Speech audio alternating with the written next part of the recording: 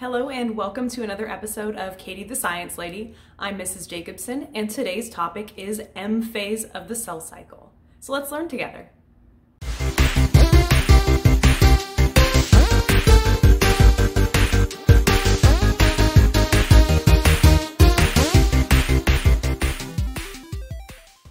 Okay, so today we're going to talk about M phase, which can be broken down into mitosis and cytokinesis. So these are the final parts of the cell cycle. We started with interphase, which consisted of G1, S, and G2 phases, and then we did the actual dividing part, and that's what we're getting to today, which is M phase. So in order to start this process, we have to think about how DNA is stored. Now, we know it's in the nucleus. We've learned that before. And we've talked a little bit about chromosomes. You've heard me talk about them before in other videos, but we really haven't talked about how they become chromosomes, because DNA right now, as we know it, is kind of just a mess inside the nucleus. So today we're only talking about eukaryotic DNA. And eukaryotic DNA is tricky to store inside a cell because you have around 6 feet of it in each cell. Now, that doesn't seem like quite that much to us. Some of you are 6 feet tall. But when you think about how your cells are microscopic and they contain 6 feet of something, that alone is a little bit crazy. So what it has to do is it has to supercoil itself. And chromatin is formed when DNA gets wrapped around protein spools. So it'd be kind of like, think of a slinky. That's kind of how I think of it. So if the inside of the slinky, those things that go boing, boing like that, the inside of the slinky, that airspace, is kind of like the protein spool. And the chromatin is that slinky that gets coiled around it like this. If you stretch out a slinky, you can stretch it out really far, but then it snaps back to something much smaller because it's tightly coiled. And then chromosomes form when that chromatin that's already coiled, it'd be like taking a slinky and coiling it up further. So almost like when you condense it and it becomes about this tall, something that could be 20 feet long becomes much, much smaller when you supercoil it. And here's what we're talking about. We start with DNA on this side over here. It's already slightly coiled. It's in a double helix formation, which means that it's wrapped around itself. But then it's going to get coiled around things called histones, and those are kind of like your protein spools, and that double coils it again, and it keeps coiling until it forms a supercoil. And now, those supercoils to me look like the telephones that we used to have back in the 80s or the early 90s when I was born. So we've got those. So our chromosomes are going to end up looking kind of like that X shape, and then our chromatin was the slightly coiled DNA. A lot of people call it uncoiled, but that's not technically true. Chromatin is still coiled, just not as much as a supercoiled chromosome. And then if we take a look at an actual picture under a microscope, we can see our chromatin just looks kind of like a mess. It's hard to tell where something starts and ends. There's no real rhyme or reason to it. But if you look at your chromosomes, they look more like worms. They're coiled up more tightly. You can see the distinct shape of them. Now, how is DNA stored? Our number of chromosomes doesn't change. They're just twice the size. So before S phase, each chromosome is made of one DNA molecule. Remember, S phase is when we synthesize an extra copy of DNA. So we make a copy in S phase. And before that, we have one DNA molecule, like this. So we have one single chromosome before mitosis. It's got a centromere. It's just one piece of the puzzle. Now after S phase, after we copy it, we have 2 identical DNA molecules. We're just going to take this and make a clone of it. And they still attach at that centromere. That's that center point that's going to hold on to each copy so they don't float away or get lost. The 4 phases of mitosis are represented up here in this mnemonic device. It doesn't spell out words, but it's PMAT or PMAT. That's a pretty easy one to remember. It's really short. You say PMAT and pretty much everybody knows what you mean in biology. So before we get there, we have to go through interphase. And we'll see here that we've got our coiled mass of DNA in the middle of the nucleus. It is not coiled into chromosomes yet. So that's one of the big differences between the start of mitosis and interphase, that our DNA is not coiled. So in prophase, the first thing that happens is that the chromatin condenses into chromosomes. So we take that slightly coiled chromatin and we supercoil it into chromosomes. The nucleolus and the nuclear membrane, that kind of orangish shape you see around the nucleus here, they also disappear. So in order to get our DNA to move and be copied into another cell, we have to get rid of that barrier, because right now it's protecting the DNA from moving at all. so it has to be gone in order for that DNA to split and separate during mitosis. The last thing that happens during prophase is that the centrioles are moving. We'll talk about centrioles more in a minute. And what they do is they start to form spindle fibers, which are going to kind of make the framework for mitosis. So the centrioles, they're going to move to opposite parts of the cell, so they're going to be at different ends here and here. It doesn't matter which pole they are, but they're going to be opposite each other.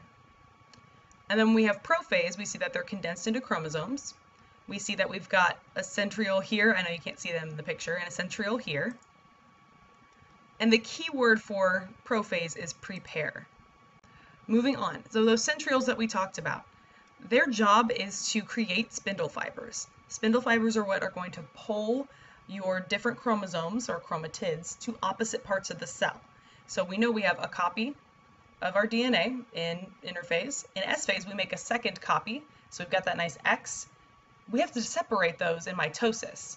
So they're going to get pulled apart by spindle fibers that are made by centrioles in order to give us our two separate copies of DNA. Our second phase is called metaphase. This one I think is probably the easiest phase to take a look at and remember. The chromosomes here are aligning at the equator of the cell. Now, if you think about where the equator is on the Earth, it's in the middle. So that's my favorite way to remember this. Metaphase is the middle where they line up. At that point, spindle fibers attach to the centromere of each chromosome. Remember, centromere, it sounds like center, and that's basically what it is. It's that center point of the chromosome that those spindle fibers are attaching to. And we see that here. We've got all our chromosomes lined up in the middle or at the equator. They all have those spindle fibers attached to them. So those spindle fibers are the blue little lines that are attaching to our purple chromosomes here. You can also see that in our actual picture. We've got them all lined up here in the middle. And that is how I remember it. If I'm ever looking at a lot of pictures and I'm trying to figure out where they are in the cell cycle, or I'm trying to identify them, I find metaphase first. That always helps me because they're easy, they're lined up in the middle, it's a very clear-cut picture. So that's what I look at first. And then I can kind of adjust everything around that to figure out where all the other cells fall in the process. All right, our third phase is called anaphase. And that's when the spindle fibers pull our centromeres apart. So that's kind of your key there. In anaphase, they're moving apart. A for apart, A for anaphase.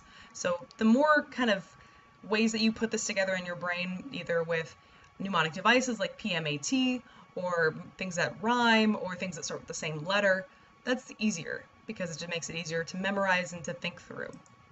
Our sister chromatids, so those paired chromatids like this, they're pulled to opposite poles of the cell along those spindle fibers. Remember, they're going towards the centromeres, which are the spindle fiber factories, essentially. We see that here. They were in the middle aligned in metaphase, and now they're getting pulled towards those poles. And you see that here as well in our microscopic picture. So this is an actual photo of a cell undergoing mitosis. You can see by the kind of rigid shape around the outside, that geometric shape, that it's most likely a plant cell. And again, our key here is apart or away. I like to think anaphase apart. It just helps me because they're literally getting pulled apart from each other. Away also works exactly the same. All right, our last phase of mitosis is telophase. We've gone through prophase, metaphase, anaphase, and now we're ending with telophase. Don't forget, we also have cytokinesis after this. In telophase, our chromatids reach the poles of the cell. So they've gone all the way to the opposite ends of the cell, and then our nuclear membranes start to reform. Remember, we can't have a nucleus if we don't have a membrane around it to protect that DNA. And now that we've separated our genetic information, now we can keep it safe again. We can coil it all up. We can make sure that we've got nuclear membranes around it so that when we form those two separate cells, it's protected again. And we see that here. So we see those spindle fibers, those are starting to reform a nuclear membrane. And this is when you start to see that cell pull apart. It's starting to look more like two cells instead of either just one cell or one really elongated cell. So we are getting kind of what this dip is called here. It's called the cleavage furrow, and to cleave means to cut something in two. So that's what it means. The way I remember telophase is two. You're making two nuclear membranes. You are starting to make two cells, but I think the best way is to think two nuclei. Because in metaphase, we lined up in the middle. In anaphase, we pulled apart. In telophase, we're making two separate nuclei. That's the key for M phase. In mitosis, you're making two separate nucleuses. But in cytokinesis, you're making two separate cells. That's the key difference between the two. M phase, two nuclei, and then two cells. So cytokinesis. Our cell's going to pinch into at that cleavage furrow, that part where they're starting to come together, and that's going to separate the membrane, the cytoplasm, and our formed nuclei.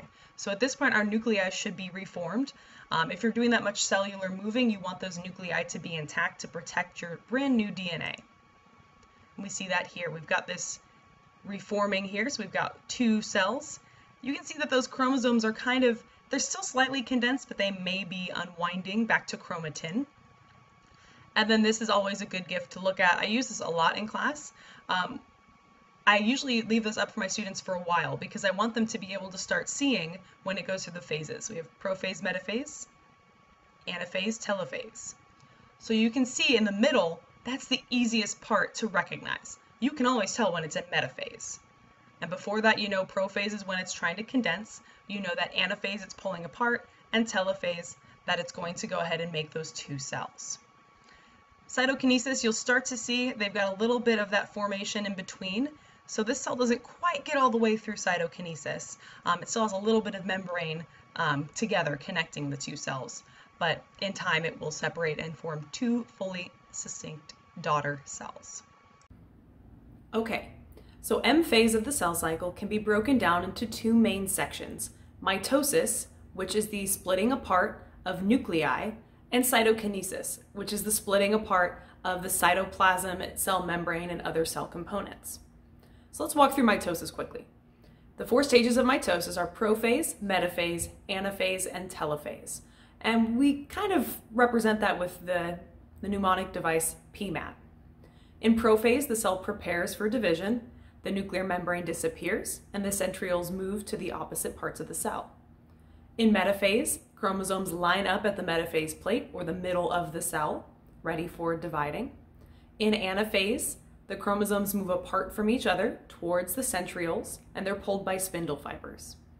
In telophase, our two nuclei start to reform, and the spindle fibers start to contract. The last part of the cell cycle is cytokinesis, and that's also the second part of M phase. In cytokinesis, those nuclear membranes are completely reformed, and the cytoplasm and cell membrane split to form two separate cells called daughter cells.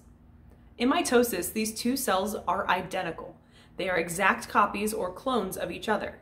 And that's because in S phase of the cell cycle, the DNA of the cell was copied, or a second copy was synthesized or made. Well, that's it for today. Thank you for watching. Please like and subscribe for more biology videos. And I hope you had fun. I hope you learned something, and I'll see you later.